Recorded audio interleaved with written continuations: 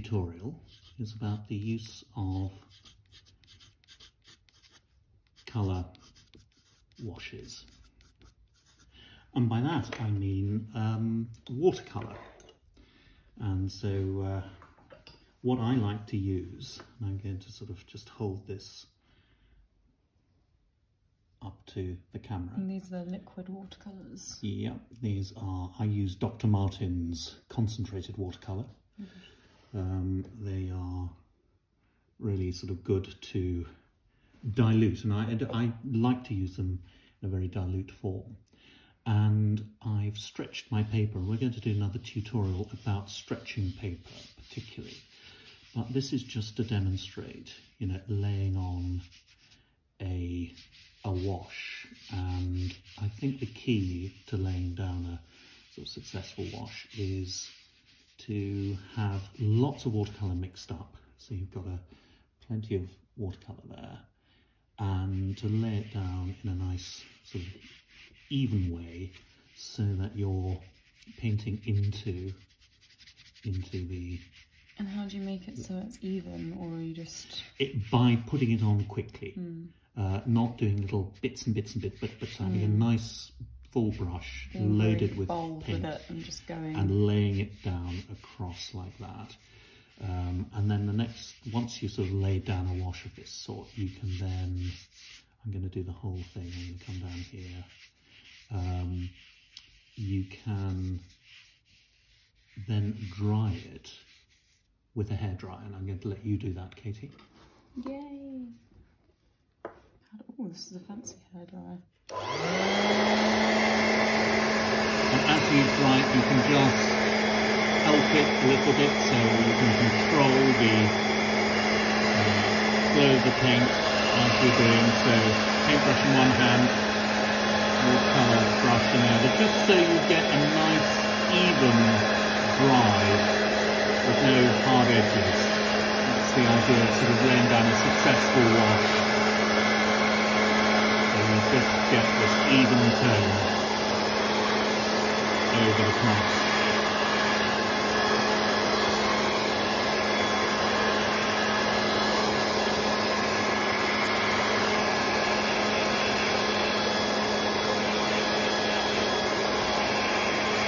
And what you can also do, and I'm just doing this now,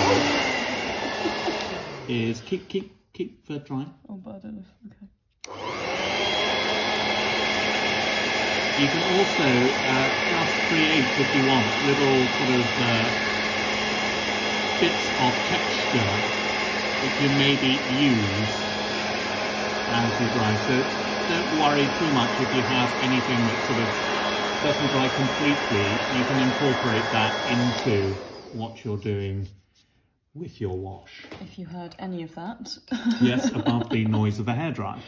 But I think that's the key, is to lay down the colour wash quickly and then dry it quickly. That's the thing. And then try and avoid sort of the marks that occur when it dries irregularly. But don't worry too much about that either, because there are always things you can do. Yeah. Depends what you're experimenting with, I guess, exactly. or what your because are. Because what you can then do, and I enjoy doing this a lot, is you can work into any piece in watercolour as well. So you can sort of define what you're doing just by drawing into a wash with a paintbrush. So this is a way of sort of creating rather soft detail from the sort of places where the watercolour dries. And you often see this, you know, done when you see these marvellous Chinese and Japanese watercolourists often use the way that paint dries to then create these mystical, misty, mountainy landscapes by drawing into. The other great master of this sort of thing is an illustrator called Lisbeth and she has a fantastic way of creating sort of suggested landscapes out of the way that the watercolour dries on paper. It's kind of letting the watercolour dictate what... Can do, yeah, can do, depending on sort of how you're doing. So it becomes, sometimes laying down a wash is a really nice way to start a piece of work, so that then you're actually working into the wash, rather than sort of doing the drawing and then colouring the drawing. But equally, what you can do as well, and I'm going to, again, sort of introduce maybe another sort of visual element here. You can draw into a wash. So you can lay down your initial colour wash, almost as if it's the tone of the paper. And then you can just start to sort of illustrate, you know, sort of introduce your own element over the top. I'm using a Conte pastel pencil, but you could equally use a dip pen with ink. You could use a paintbrush and draw in ink over the top, as long as it's waterproof ink. And so you can create another sort of element.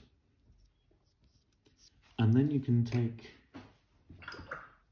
another sort of wash, and this is a sort of, you know, ochreish wash, and you can lay that over your drawing, again to sort of make it sort of stand out against the background.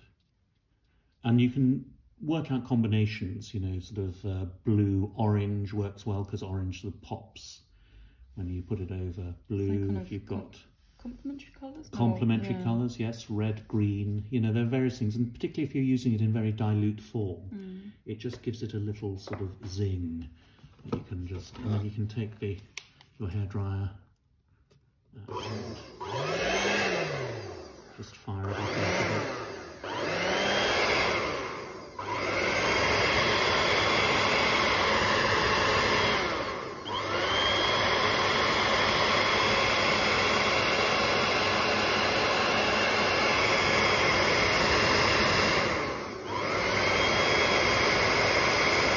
And just draw, you know, very gently dry the watercolour.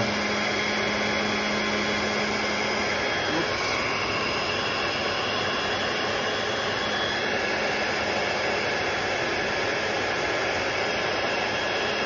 And this is literally watching paint dry.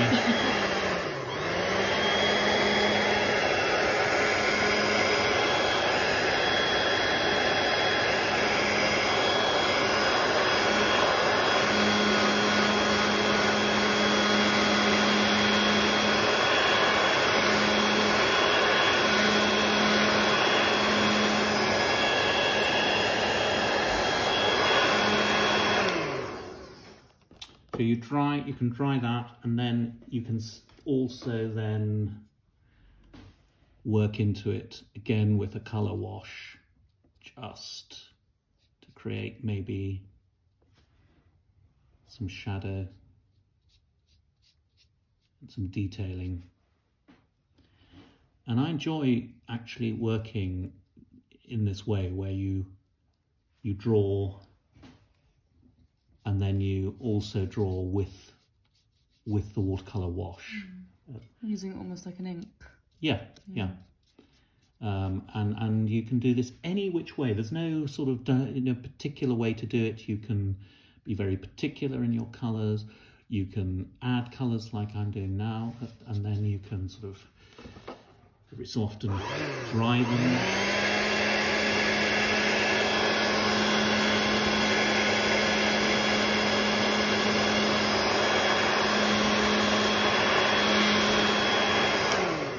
And when Katie and I are working in the studio together, every so often one of us will be doing some detailing, the other will be hair drying, you know, drying paint, so it's forever. It's like Always being have to in pause what's on the TV. Yeah, it's sometimes like a sort of hairdressing salon in here with our hair dryers going as we dry the drawings. And then actually just with, you can add, I love sort of textural quality sometimes you can get in watercolour. Smoky effects, dragon's breath.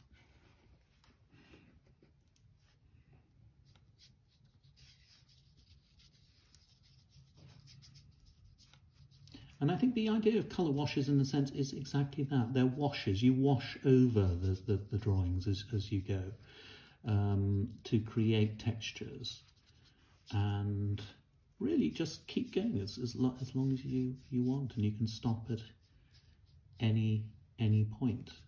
And the last thing I would say is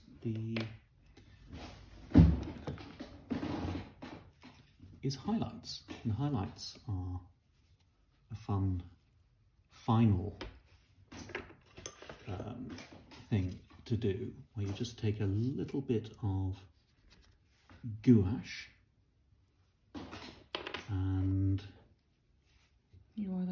you can use the queen of highlights, aren't you? I think the king would be better of highlights, but depends how camp you want me to be. But I see you as a queen. Thank you. And then you can just add just some white highlights over your colour wash, just to bring out some detailing. And you can sometimes, if you've gone over sort of inconveniently, you've gone over some sort of details, you can just gently retouch blotches that you don't particularly want to show.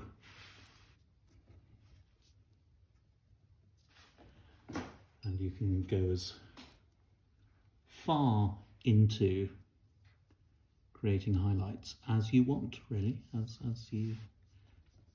You don't know when to stop. No, because it's a very enjoyable. One can even go into the sort of distant landscape and create little hazy effects with your highlights. All based on a sort of colour wash laid down, another colour wash, bit of drawing over the top, and you're starting to create a sort of textured picture. Really quite simply and efficiently.